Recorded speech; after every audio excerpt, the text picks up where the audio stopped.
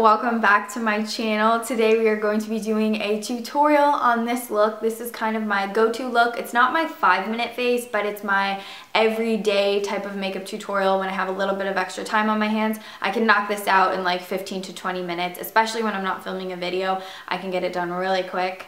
And if I have a little bit of extra time on my hands, I always throw on a little bit of falsies because we all know I burned off my eyelashes. So yeah, if you guys are interested in seeing exactly how I've been doing my, I guess we'll call this like my go-to look with my current go-to favorite products, please be sure to keep watching. Please give this video a thumbs up and make sure that you guys subscribe to my channel if you haven't already. So lately I've just been kind of trying the Evian facial spray. It doesn't make the biggest difference in the world, but if you have dry skin like me, it just feels really nice to spray over your face before you do your makeup because it's just refreshing and I don't know. I like it. Doesn't make the biggest difference in the world, no, but it's just fun because I just like it. So I use 2 different primers. I like to use Glossier Priming Moisturizer all over my entire face. Just like that much. Work it in between your fingers. And then just on my nose, the Becca Evermatte Prime Pore Perfector. Just a little bit, because you don't need a ton of this. It's really crazy. And lately I've really been liking my Chanel Illuminator, and I just use a really small amount of this. I kind of shake it like this, and I just get a little bit and I apply the dots. And I just rub it in with my fingers. Just kind of like press and rub, just so that it's all over the skin and not just sitting there. And then for foundation, I really love Too Faced Born This Way. I just like how it doesn't really even look like you're wearing any makeup. So I just start like dotting it all over my face. I try to keep it in the center because I feel like that's where I need the most coverage. And then I like to just blend it in with a sponge. Today I'm using the L'Oreal one, and I really, really like this sponge, guys. I think it's so good. And then I go in with concealer. Today I'm going to use Tarte Shape Tape. I wear the shade Tan. I only have the shade Tan, and I only wear it when I have a spray tan on. Otherwise, it's way too dark. So I just dot that around my eyes. I like this in the corners of my nose. I'm talking with my mouth shut. And then I just do a little bit more concealer around my nose area.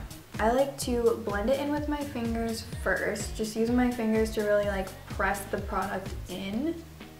And then you can kind of warm it up too. Especially with concealer, I feel like you really need to use your fingers first, or at least I do. I really have to use it with my fingers first, and then I can go over it with a sponge once I really blended it in.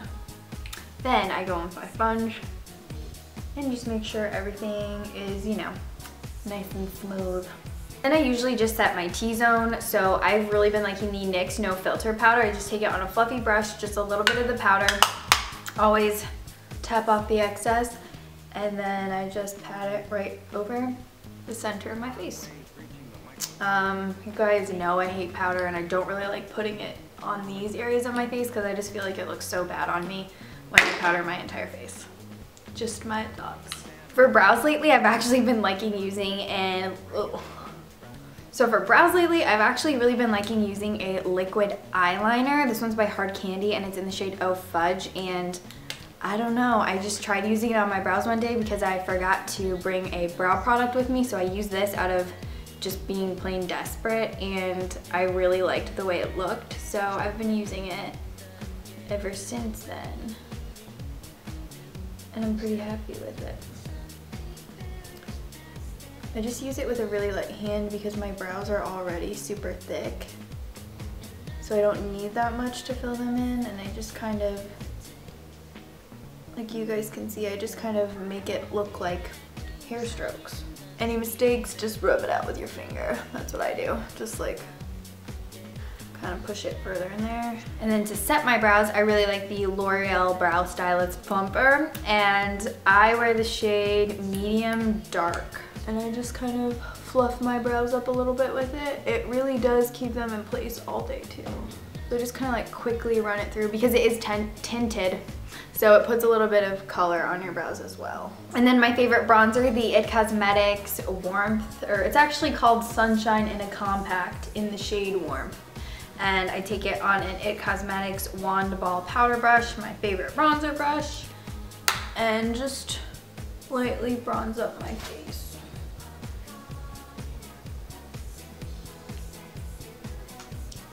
And also, I always take this brush and I pinch it like this, and then I just kind of work some bronzer into the crease of my eyes.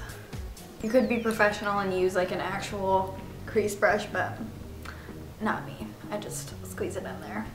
And then I bronze the sides of my nose, around my mouth. So I don't really have like a go-to highlighter because it changes every day. I always want to use something different. Highlighter is my favorite, so I just like to switch it up all the time. But lately, I have really been liking my Becca Moonstone Poured.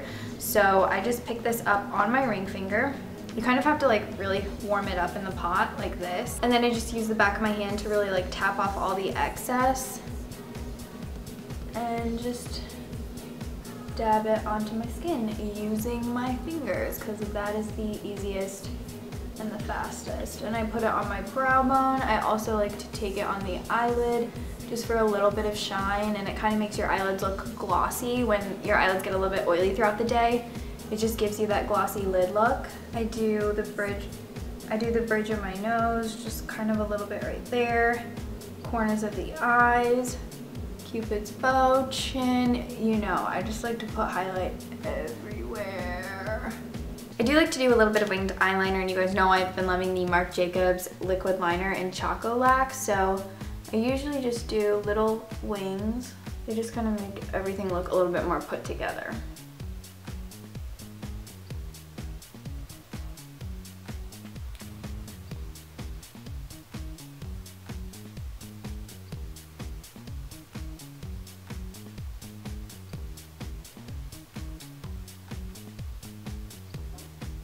And then I curl my lashes with my Savvy $2 eyelash curler, which is amazing. And I feel like my eyelashes are finally starting to grow back.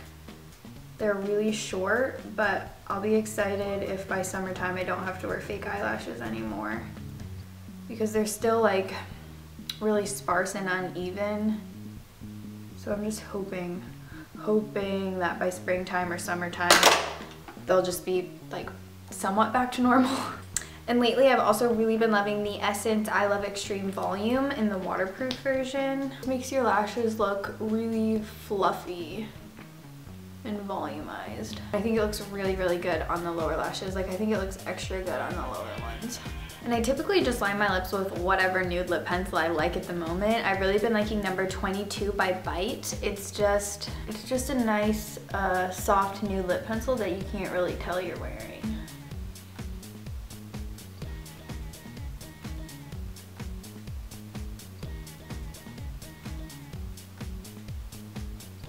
Then I always use my new favorite lip balm ever, the NYX Revel de Mille lip balm, and I love this because it's like a matte lip balm and it really stays on all day long. So I just use this kind of as a, I guess like a lip gloss base kind of, because I find that it makes my lip glosses actually last a lot longer.